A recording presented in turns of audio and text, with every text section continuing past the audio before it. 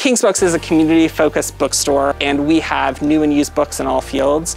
We're very community-centered, so we do a lot of different events. We have 12 different book clubs, including 3 queer book clubs, one focused on queer youth, one kind of general, and one Latinx works focused. We like to engage in our community, and that is kind of what we do. We have a focus on queer, trans, and BIPOC authors.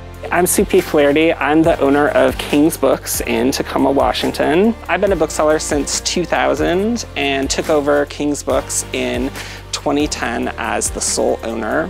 What motivates me is finding the right books for the right people. Like when I was growing up, there isn't a lot of representation other than Pippi Longstocking, who's my personal representation. But so it's making sure that like kids, especially kids, have all books that represent who they are, the multifaceted identities.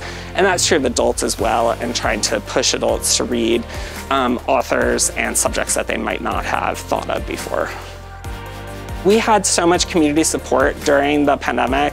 For about 1.25 years, we were closed to the public and just doing curbside and shipping. So all of the community work that we've done, a lot of which seemed to not pay off at the time, definitely paid off in the pandemic because the community showed up to support us. King's Books has a store cat, Herbert, who's a tuxedo, so he's always dressed to impress. You can stop by and say hello to him. Sometimes he's too cool for us and is in the clothing store or the comic book store that's attached to the bookstore, but yeah, he's an asset for the bookstore. King's Books is located in the Stadium District of Tacoma, and we're open 12 to 6 every day, and all of our events and book clubs you can find on our website, kingsbookstore.com.